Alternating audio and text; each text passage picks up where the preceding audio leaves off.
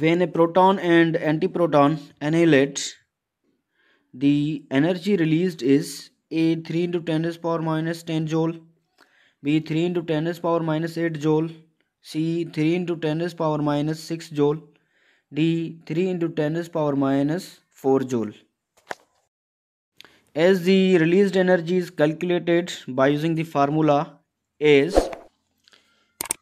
E is equal to 2 mc square.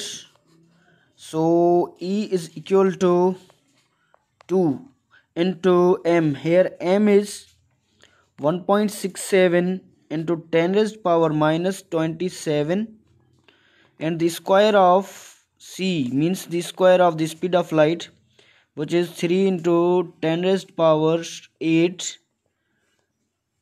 whole square. So E will be equal to 2 into 1.67 into 10 raised power minus 27, and the square of 3 into 10 raised power 8 will be 9 into 10 raised power 16. So after simplifying this, we will get the answer as 3 into 10 raised power minus 10 joule.